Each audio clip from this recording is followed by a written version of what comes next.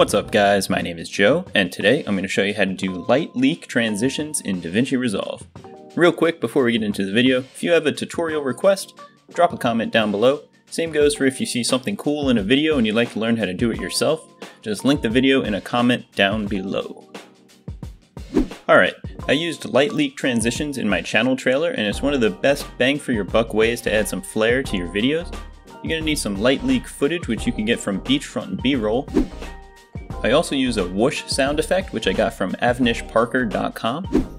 This is optional, but it's a small detail that I feel makes a big difference. First, find a section of the light leak that you want to use for your transition. I personally do 1 second.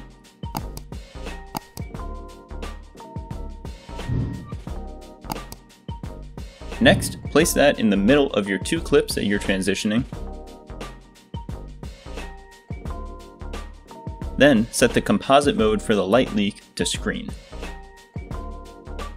I like to put a 1/4 second cross dissolve on the beginning and end of the light leak as well. Then, put a 1 second cross dissolve between your clips.